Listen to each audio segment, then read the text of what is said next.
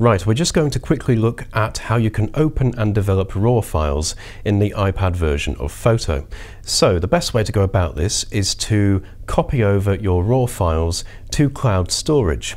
Then from Photo's welcome screen we want to go and add a new document up here, and we want to choose Import from Cloud. And I've got iCloud Drive selected, but if you go to Locations you can choose a number of different cloud storage devices depending on which apps you have installed on the iPad. So in this case I've got iCloud Drive. I'm going to go to the RAW folder and I have a series of RAW files in here, so I can just choose any one of them and Photo will open and develop the RAW file. So then, important to note, as opposed to when you open up a typical image file, when you open a RAW file you're taken to the develop persona, and that's a bit different from the usual Photo persona interface. So on the right here we have a series of studios dedicated to sharpening, lens-based corrections and basic tonal adjustments, that kind of thing.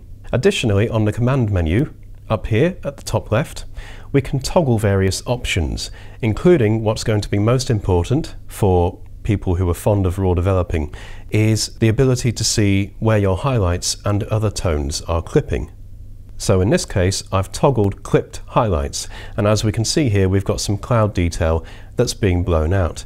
So to remedy that we can make our way down to shadows and highlights here and just drag highlights to the left until that clears up.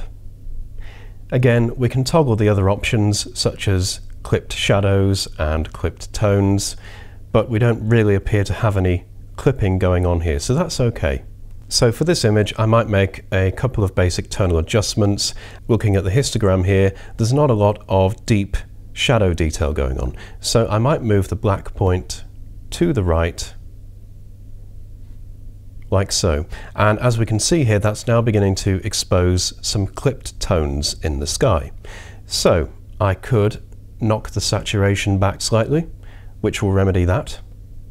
And that's about it tonally for what I want to do to the RAW image. Now there are no hard and fast rules when it comes to what you actually use the develop persona for. So you could either use RAW development as a base point to perform further edits to your images, or you can do all of your work within the develop persona. It's up to you really and what workflow you want to use. So I'll just give you a quick tour of the studios, and at any point you can find out what they are yourself by just pressing and holding in the question mark at the bottom right here, and we get tooltips for all of the major options here.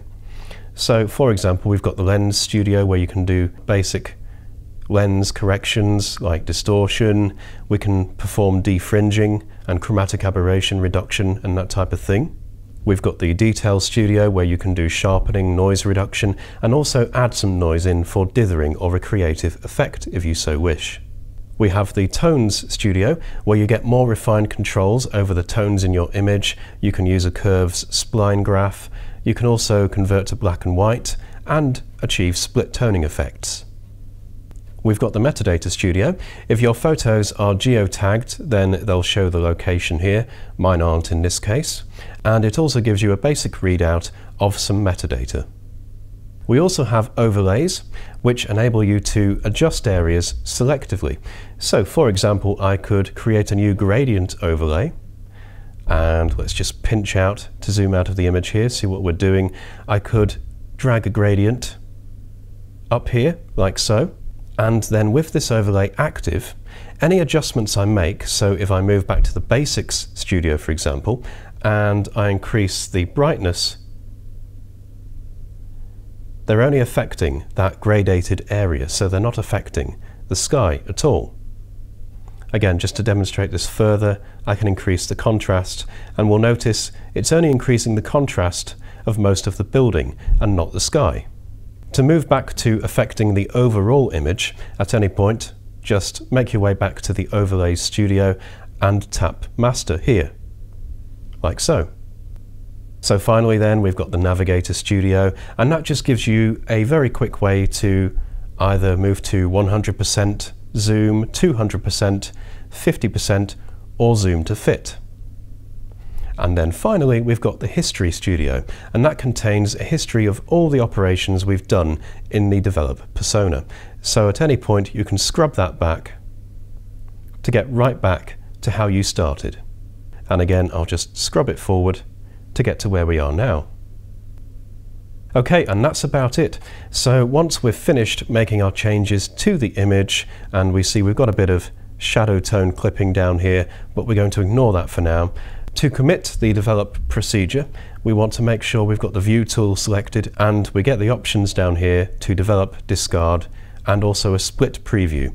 So you can preview before and after your raw adjustments. But we're going to go ahead and tap develop, and that will develop the image, and you're now in the photo persona where you can do the rest of your edits. Or not, as the case may be, if you prefer to do all of your work in the develop persona. So once we're done and we want to save the image, we can just tap the home button and we're back at the home screen, and as we can see, it's saved the document.